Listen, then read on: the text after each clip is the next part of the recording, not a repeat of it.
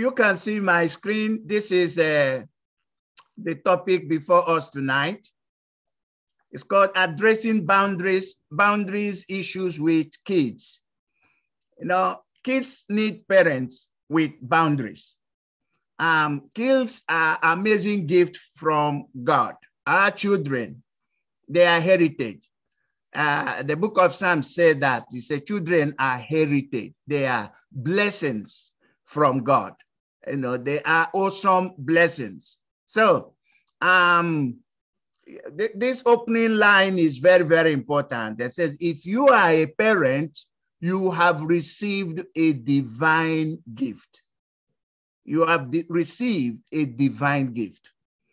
Children are not a liability. I know some people, you know, get angry and get depression because all they saw in children is, you know, trouble, stressful.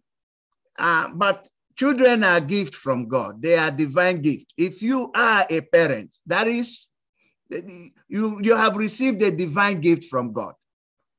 And there's no other way to explain, because life comes from God. Life does not come from any. The devil never give anybody life. All life originates from heaven. Okay? So with the gift, of course, comes a great responsibility also. You know, that begins from birth and that continues until our children leave home. It is a gift, but it is also a responsibility. Because every child is a complete human being. No child is a robot. And they come in with different personalities. We talked about personalities earlier as we were preparing for tonight. Each and every one of our children has his own or her own personalities. So it is a great responsibility. And you are to help him or her develop good and matured characters. These are part of the training process, you know, we give to our children. So we have in Proverbs chapter 22, verse 6. It says, train up a child in the way he should go. And when he is old, he will not depart from it. I know a lot of us know this scripture. It's interesting because the word train is the word we have as educate, to teach. Train up a child in a way he should go, and when he's old, he will not depart from that. I love how TPT, which is the Passion Translation, this is how he puts it. He said, dedicate your children to God and point them in the way that they should go. And the values they've learned from you will be with them for life. Wow. The value our children learn from us will be with them for life. Before our children step out to go to any school or any kinder, their lives are formed by our presence, our home, our environment. Many things they learn, they've already learned, they have already established, you know, get some foundations before they step out. The great, you know, our children spend more time with us than they spend out. Of course, there comes a time when they start to go to school. And now they are now exposed or open to other types of learnings. But if the foundation is right, they will never go astray. They will never depart from it. It's really interesting that we understand this. It's a God-given responsibility. Before any external influence, what is going to affect our kids far more is the internal influence, the influence around the home, around the family. These are what actually prepare them for life. And that's where we take parenting very, very serious as believers. Okay, so we define character as the sum of our as the sum of our child's ability to meet with demands of life.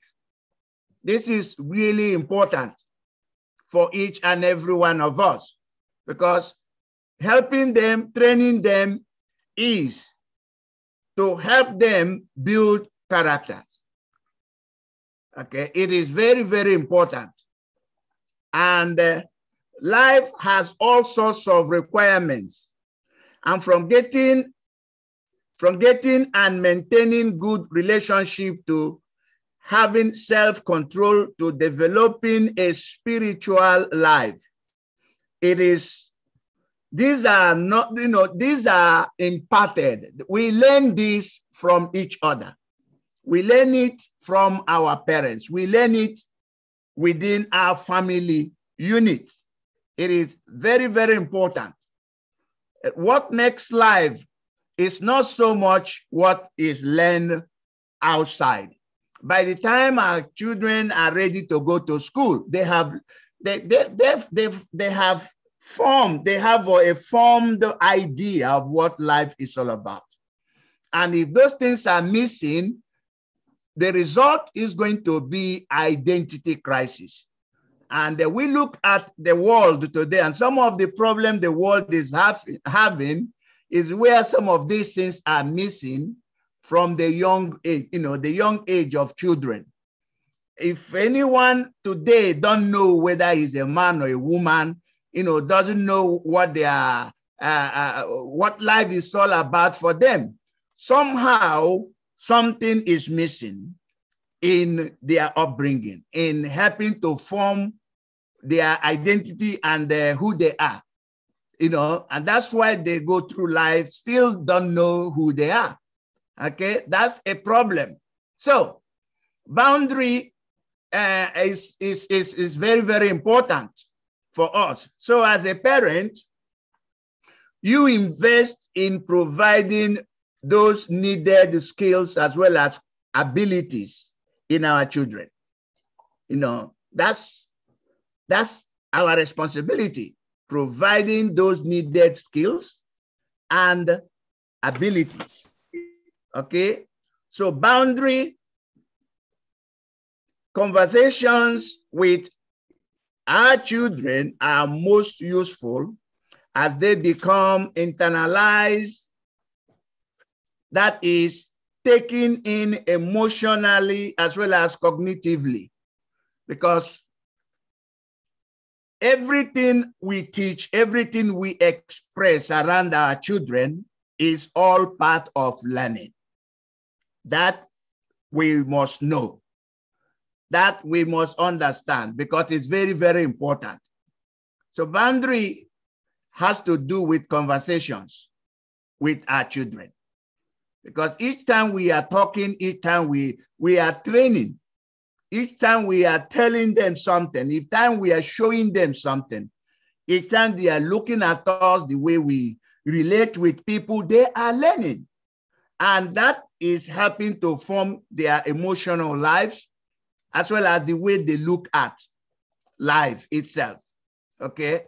So when the internalization process works, the work of the parent becomes part of the makeup of a child. Every time they look at us, what they see, what they observe, they take it in, and it actually become pretty much part of their lives. So what was external is now internal. What was once outside of them, what was once outside of what they can see, what they can look at, they have taken it on board, and it is becoming to form their identity. If it is wrong kind of information, guess what? It starts to form a very strong false identity. But kids don't know how to interpret this. They will take it on board. That's why, whatever we do around kids, you think they are not observing, you think they are not learning, they learn. They're taking in a lot, okay? So over time, the child becomes a self-monitoring, self-correcting person, in contrast to someone who needs constant supervision and correction from others. I know, I watch, even while I was away, I have my handkerchief. There is something that I put in hanky. It's called peppermint. And each time I will, when I have blocked nose or what, I just use it. Now, while I was away, my little grandchild that is just 2 years, few times he's seen me do that. While I was away, he will go and take tissues and he will hold it and put it over his face. And they ask him, what are you doing? He said, that's what my grandpa do, And all of a sudden, he take the tissues and he will close his face. And they say, what are you doing? He said, that's what my grandpa do. And you think he's not learning, but there was no time I actually said, okay, now I'm teaching you, this is what you're gonna do. But he saw me do that and he started doing it. Our children learn so much from us. It is very, very important. That is why it's not just showing them by our actions, but we got to engage in conversation. Conversation is very, very unique because that is where we actually reinterpret truths and help our children to begin to understand what is happening around them and what life is all about. Okay, so when the day comes that your child is faced with an invitation to take drugs or have sex outside of marriage or cheat, you will not be around to help. However, the internalized conversations you have had over the years will be inside them and part of them. And if all goes well, will help them to do the right things. A lot of kids have so much avenues today. There are so much that is clamoring, that is trying to form and reform children. But our responsibility as parents is actually to help them learn, to help them understand what life is all about. Things that we fail to teach them, someone else out there is ready to teach them. And when those times come, if the foundation is already taking place in them, if they have come to understand the truth, as the scripture says, train up a child, the way he should go, so that when he's old, he will not depart from that. There is a scripture that talks about the children of Rechabites, in the Old Testament. And God actually told one of the prophets, I think Isaiah, he said, go and go to the house of Rechabites and call the children. And when they were called, and he said, okay, put out drinks before them, let them drink. And they just put out drinks and they look at each other and they said to the prophet, he said, no, we don't. He said, why? He said, no, we learned not to. Our father taught us not to. And that becomes a teaching thing from the prophet. God said, listen, if these children can listen to what their father told them, he said, how come the whole nation Israel do not listen? They do not do what I have asked them to do. So learning is pretty much our responsibility, is to help our children to understand the difference, to know what is right from wrong, as the world will want to impress it on us and on them. So all parents need to come to terms with this reality. And that reality is that one day, your child will be on his or her own in the world. They're going to step out and they're going to be on their own. But then, this is where it gets interesting. If they are out there, we should have done our part in helping them understand and prepare them for what was ahead. And this is really good. When this teaching is not meant to be a guilt trip, to show us what we've done and what we didn't do. These are practical truths. I know many of us, especially like me, I look back to my life. I look back to the way I grew up. I look back to where I come from, where I really had no much input from my dad, whom I never really know from the age of 5. And what we went through, the war did not help either in Nigeria. And that after 3 years of devastating war, I thought I would have died. But thank God that I did not die. I was alive. And I look back to see how much influence, how much I learned, how much, learning from either my father or my mother. There wasn't really much, because when my mom could not really look after me, she let me go. She let me go and be with other people. And with the people I stayed with, they used me more as a servant than anything, than building my life or helping me to, showing me what life is all about. If anything, I start parenting at that very little age, where I'm helping to train other people's children, kind of, And while out there, the world, it's like I was lost because I don't know who I was. But the remarkable thing that happened in my life was when I discovered that God is my Heavenly Father. When I gave my life to Jesus, we had the series on the wheel of life, where every aspect of our lives has to be, must not be neglected. I look at the positiveness of me discovering the truth, knowing that God is my Father, and what effect that had in my life. You see, my spiritual life actually become my learning platform.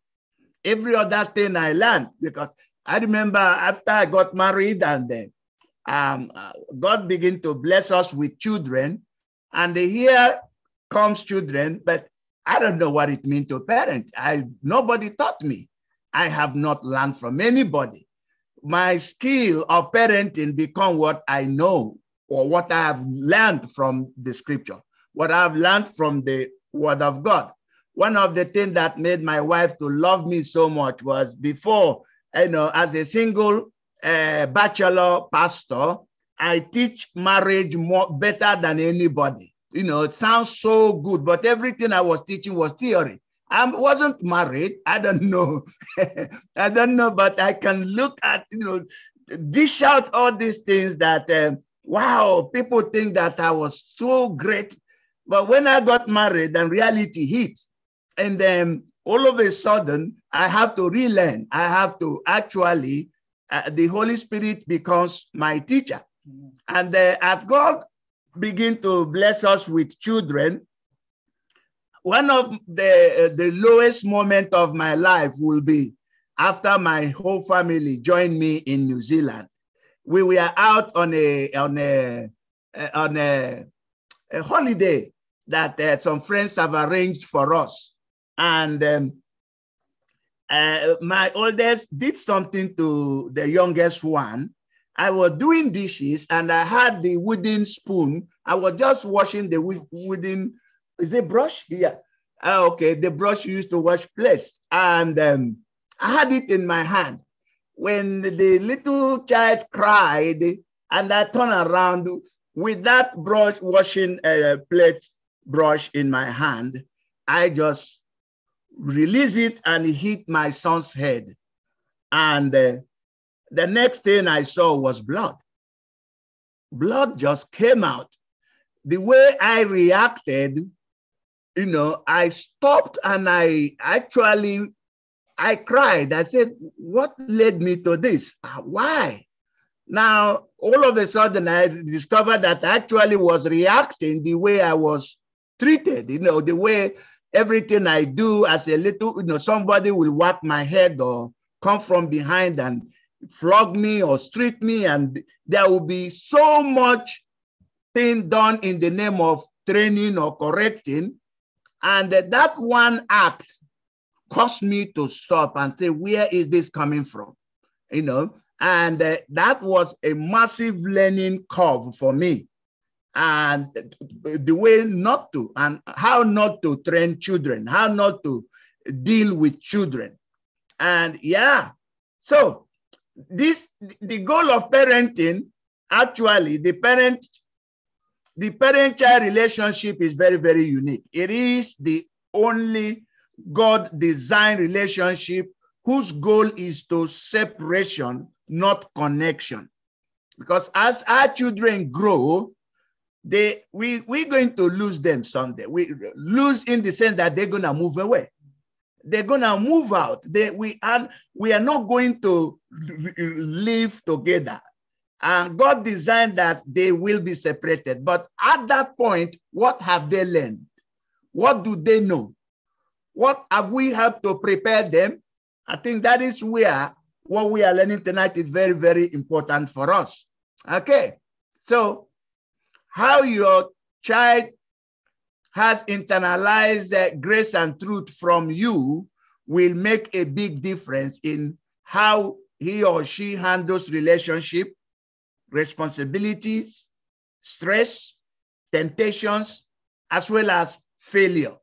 What have we prepared them for? I know that people, some of us who grew under authoritative parenting, where, when dad call your name, Anthony, your heart will just flip because you are in trouble. Some of those kind of things become a very negative form of training for us. And we relate with some of our parents with fear, and we are not really appreciated. We are not actually affirmed. It's like nothing we do is enough for them. Things like that has a very negative effect in our lives, where some of us grow up believing that we are not good enough, we are worthless, we cannot do anything, we cannot speak. If we are shut up or shut down a lot when we are speaking or when we are talking, we grew up not to talk. Speaking in public becomes a problem. So these are things we want to avoid. It is different under God's family. As God's children, we are agents to nurture and to help our children, because what they learn from us is not going to depart from them. That's what the scripture says. So be sure to make boundary talk a normal part of your child's life. Boundary talks is very, very important. Okay? And that is where the whole difference begin to come. I look through my life, nobody really helped me. Nobody helped to, what I'm doing tonight. Nobody did it for me. But I thank God for the difference knowing him has made. And of course, over the years, for me, everything I know is on the job training, on the job, and of skilling myself and doing a course like this in the 90s that actually prepared me, because all of a sudden I found out that here is another, kid trying to raise raise kids. We're trying to do things the best we can, but the best we know is the wrong way. But thank God that truth has set us free. We know better today. So what are the boundary conversations? I says their moms and dads are often hesitant or afraid to confront their children. A lot of the time we are hesitating. We don't think it's important. Okay. Some do not even want their child to be unhappy. I know parents like that too. The child won't even cry and they are there. I don't want to make my child unhappy. And if there is anything unhappy, we think it's my fault. I'm responsible. I did that or I caused that. That is not the best way. Others are easily worn down by their child's persistence, and still others are afraid their children is too fragile and her self-image might suffer. Okay, these are some of the reasons anything we are doing out of fear will always be counterproductive. We have seen that God have not given us the spirit of fear. He's given us love, joy, and sound mind. Love and peace. It is anything that we are doing out of fear, we fall into a trap. Okay, so while you need to be concerned about how your child experiences your boundary conversations, this does not mean you should not confront. With this word confrontation had a new meaning when we had boundaries in marriage a few weeks back, and confrontation is a very healthy word where we address issues. Our Heavenly Father never really, he's always out when something is not how it should be. In the Garden of Eden, when he come and he call out on Adam, he said, what's going on? What is going on? Confronting is not bad, but some people, if our children are the type that have bullied us into submission, where we think we can't talk to them, we can't relate to them.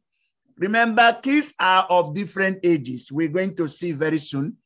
As much as young ones, also as much as older ones, because they are still our children. But language will change as time goes on, the way we relate and the way we talk to them. Here are some suggestions for having face-to-face confrontations with our children, okay? And there are 7 things we're gonna look at, we'll do that really quickly.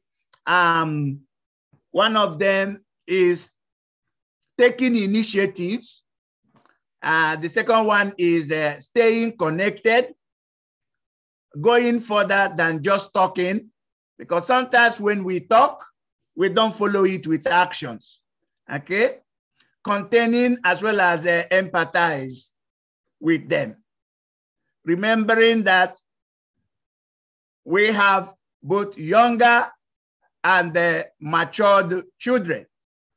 Their age differs. As they grow, we change our tone or our language.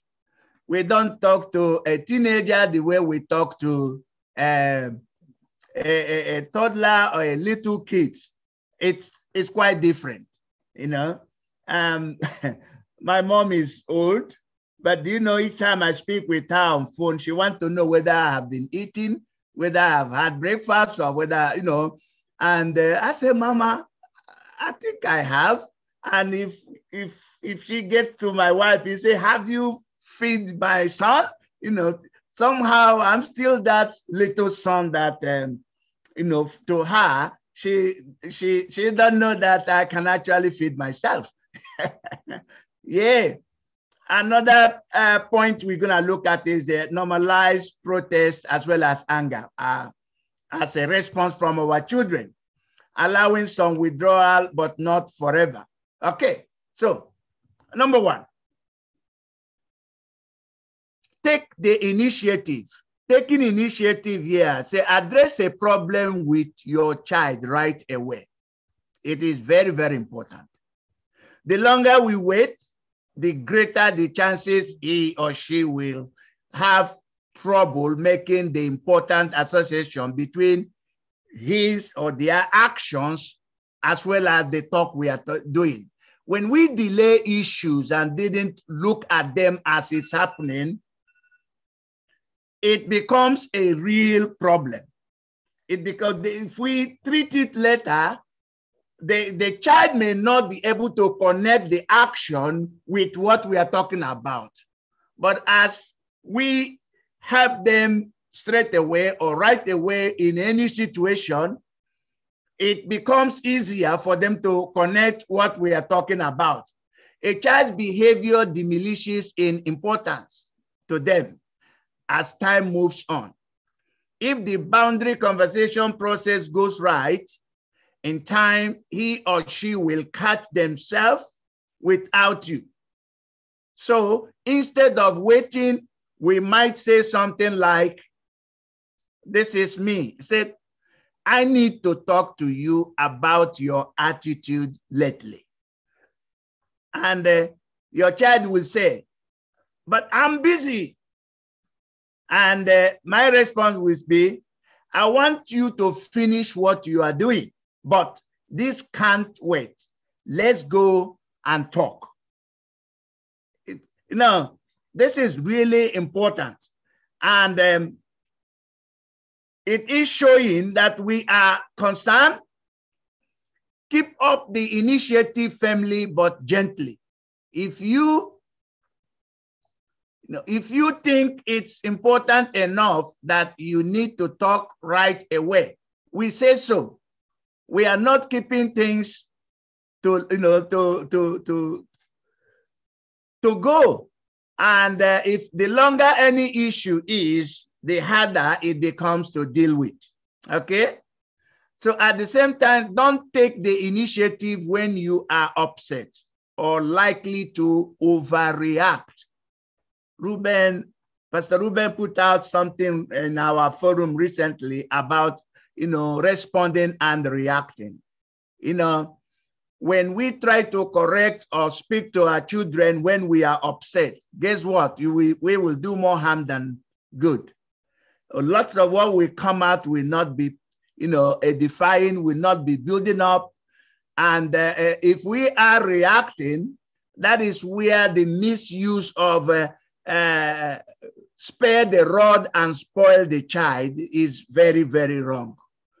The rod in Psalm 23, it says, thy rod and thy staff, they comfort me.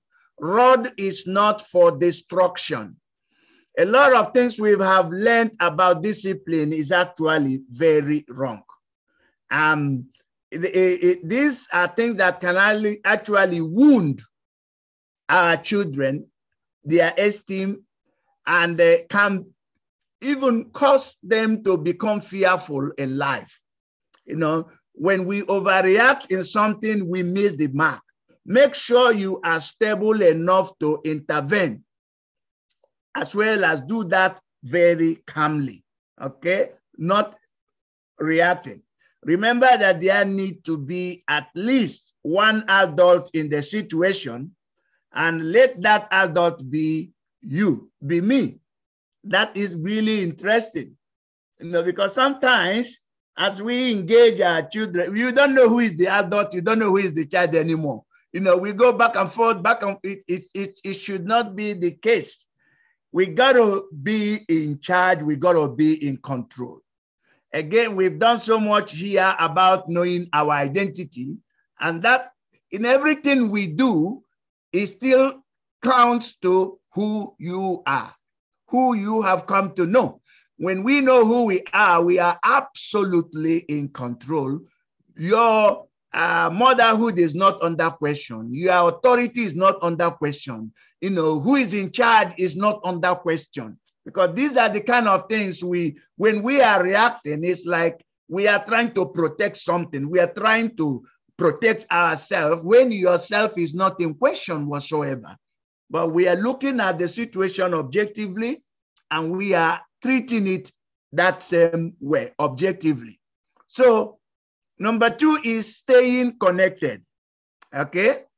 Be sure to reach out emotionally to your child when you correct her or him. Children have difficulty feeling love while they experience truth. At that point of correcting, they will not know the difference. Even though they are crying, they will not know about what we are doing. They think that we are harming them, but the advice or the talk or the situation we are bringing is actually for their good. But they are at the point where they don't know the difference, especially when they are younger. When they are younger, there is a developmental milestone for them, and good parents help them reach that goal. Okay? And God has wired every parent to be able to function on that level. Okay? So even when you must be very direct, do not pull away emotionally.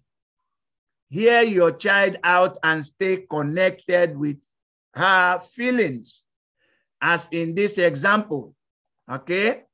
This is me again. I said, I understand, I understand you are feeling I'm being unfair, and you are upset and angry too. Okay? And then your child will say, well, you won't let me see my friends. Okay? And here is my response again to this. You are right. I'm drawing the line with these three kids. I know you really like them and want to be with them. And the child will say, there's nothing wrong with hanging with them. You are being so unfair to me. And then this is what I would say. You are very mad at me. I know. I understand that. And I am sorry for you, for you feel this way. I want to talk to you about a decision, about my decision, so that at least you will know I know what I'm talking. Give me 1 second, please.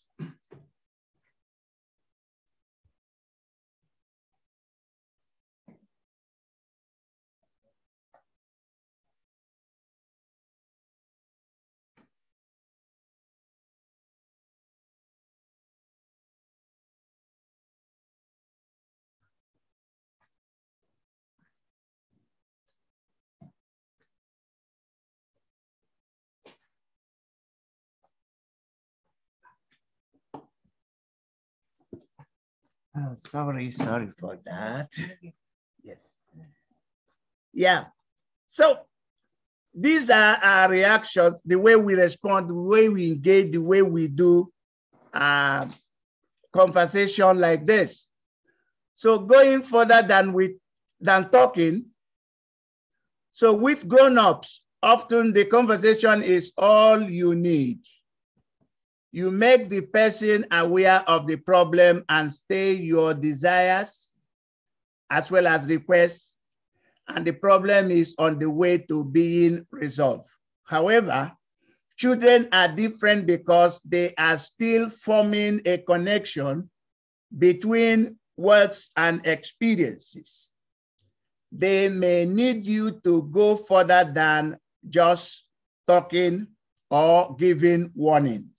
Okay, so be prepared to establish consequences that are appropriate to any situation. Be prepared. Be prepared. It is essential. Many parents assume they have done their job when they have had, when they have had the talk. However, help your child to understand that the talk has actions behind it. Okay? How to contain and empathize. Confrontation may cause your child to feel as though you don't care. Nothing you do will be able to convince them otherwise for now. That is, this is not a time to try to prove your love with facts, but it is a time to contain their protest, their anger, and the emotional distance from you, and to empathize with their miseries, okay? So if your child insists that you don't care about her, say something like this: I really do love you, but it looks like I can't convince you of that right now. After you have said something, we are in charge. I've met families who think, I don't know what to do. I've lost control. I've lost my children. I can't do anything. That is the worst that any parent can think or come under, because when this begins to happen, it's like we are relegating our responsibilities as parents. We begin to feel that we can't help anymore. We can always. They can push boundaries. I remember one practical experience where there is this mother that came to ask for help because the daughter, a teenager, a 13-year-old, will always, every morning, she will make the mother go late to work because she won't get up. She will spend most of the night, playing on her phone, and then she will sleep late, but getting up in the morning becomes a real problem. And when the mom comes to ask for help, and she repeatedly will go late to her work and keep giving reason, and they pull her aside and say, that your late coming has become a concern to this work. Something has to be done, or else maybe you might lose your job. She was so distraughted by that was why she went for help. And she said, what am I gonna do? This is what my child is doing. We said, okay. She's 13, yep. And she, when you say, let's get up and get ready, she won't. When you're ready to leave the house, that's when she will get up. That's when she want to have breakfast. And then that's when she want to have shower. And when she get into shower, she want to stay there for 30 minutes. Said, okay, what will happen? Tell her once. Tell her that you are going to leave so and so time. Don't repeat it twice. Tell her that whether she's ready or not, that you're gonna go anyway. And you will also drop her off at school at that time. So that day came, and she went in and spoke and tell her, said, honey, we are leaving so and so time, get up and get ready. And she did not come back again. Previously, she would say that about 5, 6, 7 times, and she will not give up. She will just stay there. But anyway, what happened was, part of the strategy was, if she, didn't, it means that she will get her still on her pajamas and assist her into the car, put her school bag, and gonna drive her to school that day. And we'll let her come down. And then you will say to her, honey, have a great day. I'm off to work. And she did exactly that. That morning, when she told her that I'm coming so and so time, she kept her word. And she was cool. There was no nagging. There was no repeated shouting.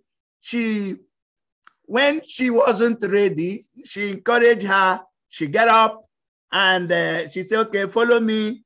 She was following, not knowing where she was going. And they get outside. she opened the car, said, okay, honey, get in. She was looking. She thought it was a joke, but she meant it. She got inside and she put her bag and she started the car. She was still thinking it was a joke until she found that they are at school. And when they pull at the school gate and he said, honey, you got to come down because I'm going to work. I'm not going to go late. And she opened the door and she was looking at her, still thinking it was a drama. It wasn't a drama, it was real. Now, she said, come down, see you. When she looked around and the embarrassment was so much that the next morning, before even the mother come and knock at the door and said, you know, honey, she was up already. Now, because of she had never really stood and be firm and in what she was doing in the past, she allowed the whole thing to deteriorate to that stage. But you know, after that day, she never late to school again. Because now she knew the mother was serious. Okay? Was she angry? Absolutely yes. Was she throwing some tantrum? Oh yes. But that was not in any way discouraging or stop her from experiencing that she changed. No, here is, it said the mother would say, I'm sorry you feel disconnected from me.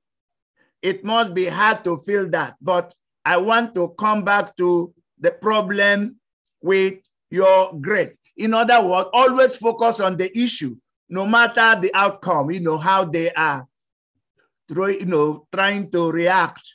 Yeah, okay. This is hard for a parent to do. We tend to think, you know, we tend to think our children will be swayed by logic as well as clarity. Many a time it doesn't work like that.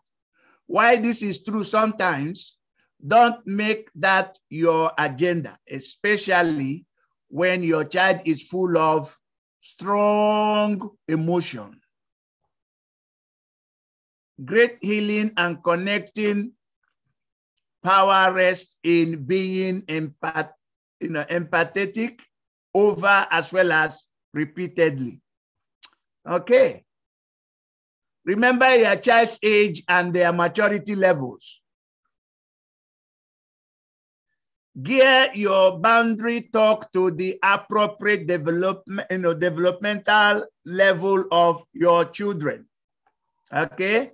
Children go through many emotional and rational and intellectual development stages. Try not to communicate on either too low or too high, a level for your child to understand. We speak to them on appropriate age level. You may say to a toddler, don't hit your little sister or I will put you in timeout. But to a teen, we may require something totally different.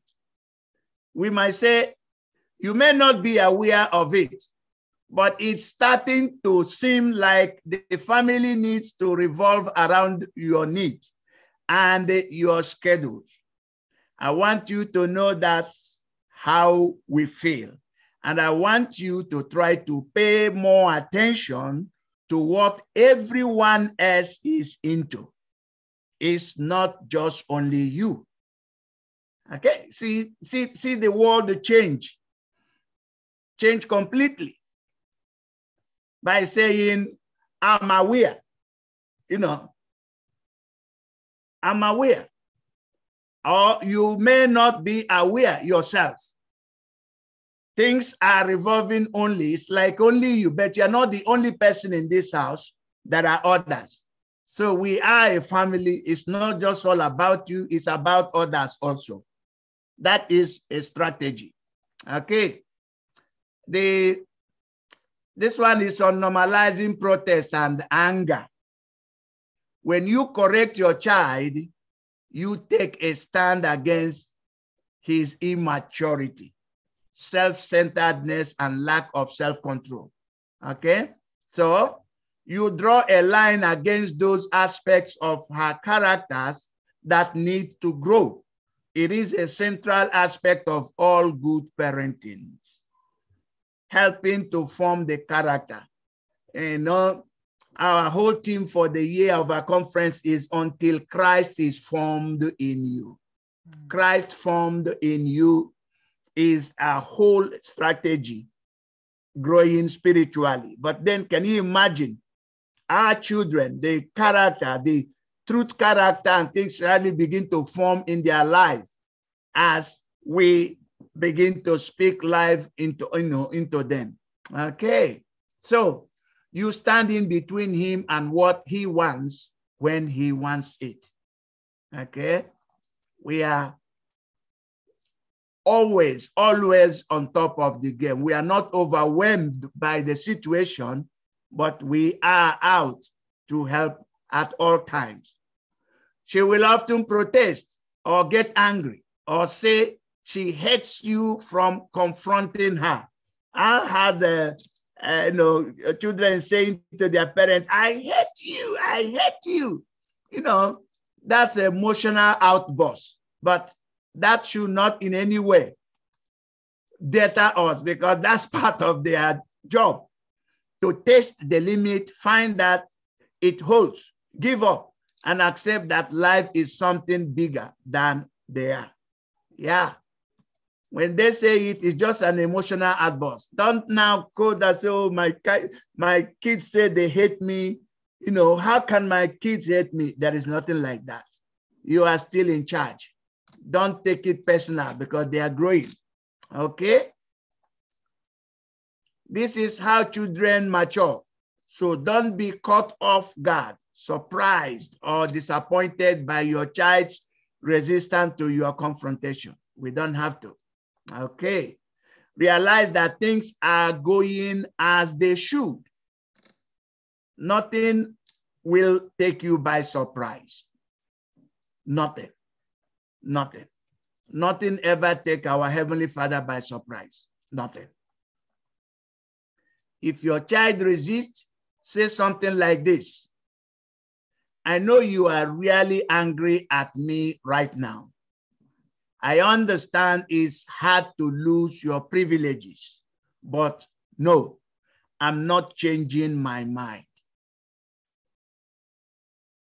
When they know we are serious, they will fall in line. They begin to understand. Remember, everything that is happening is preparing them for the world out there. By the time our children are ready to go out, at least we know that they can face the world. They are not going to fall prey. The world out there is not going to teach them what they have not learned from home. It's not like that. And each and every one of our children are a blessing from God. We look at them, we see how God sees them. We are not seeing them by what they do. We are seeing them by who they are. Okay? Allow some withdrawal, but not forever. So what this means is that when you confront, your child may pull away from you emotionally in anger or disappointment. Okay? That's not the end of the world. Some parents have difficulty tolerating that distance. They want to feel close to their children. Okay? This can be a real problem because the child needs some freedom to pull away from you and not like you for a while. If your child say, I don't like you, that's not the end of the world. That will not make you to undo everything you have done so that they will like you. You know, discipline helps us form good characters. And characters is things that is going to live with us forever. Because a child today is going to become a parent of tomorrow.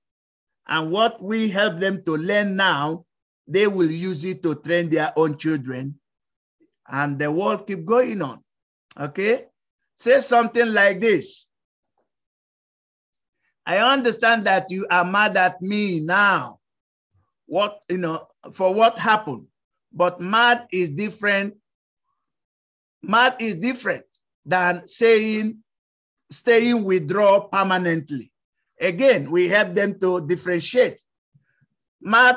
Getting mad is different from withdrawing and never want to do anything from me or not talking. We always open and keep a line of communication. We don't just allow things to. And that's why if we keep silent for too long, it becomes a war. It's no more boundary now. It becomes war. And between parents and children, wall begin to form. And if that wall solidify, it can be a big problem as time goes on. Okay. It's not good for us to be disconnected. I need to find out what you are feeling so we can work something out. Again, this is another way to break that silence, is to say, listen, son or daughter, it's really not good for us to be disconnected. I need to find out what you are feeling so we can work things out. We can work something out. Okay, that also open the line of communication. Some questions for reflection. Okay, so the one question says, what are some of the character, strengths, or weaknesses that you already see in your children? As you, for those of us that still have, have kids, what strength or weakness can we see? Character strengths and weaknesses that we can see in our children. It is very, very important. Second question says, what feelings do you expect to have when your child resists consequences? You put out things and the child resists it. The youth tend to think it's your fault, or, I'm a bad parent, I haven't done what I should do. Or do we still, see opportunity to take our stand instead of giving up? Third question is asking, what will you do to enforce the consequences? So if there is resistance, how else will you make sure that you still maintain the standard, that the value, the truth value that you know? Or if there is a resistance, will that make us lower and say, okay, well, we give in? That will not be a healthy idea to give in, because this is going to, in turn, begin to cause resentment.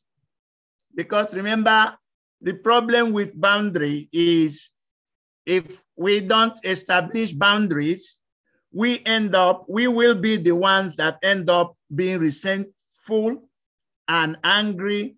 And, even though the person is enjoying their life, but we are the ones that are suffering the pain, suffering, the whole thing. It should not be. Boundary defines what we are responsible and what we are not responsible. Things that we keep in and things that we keep out. So that is very powerful. And lastly, in what situation with your child did you carry the worry, the strain, and effort rather than letting the problem be his or hers? Instead of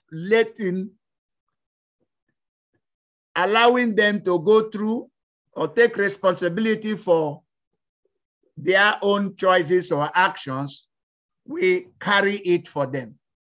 You know, a lot of parents, we do that a lot, but should we?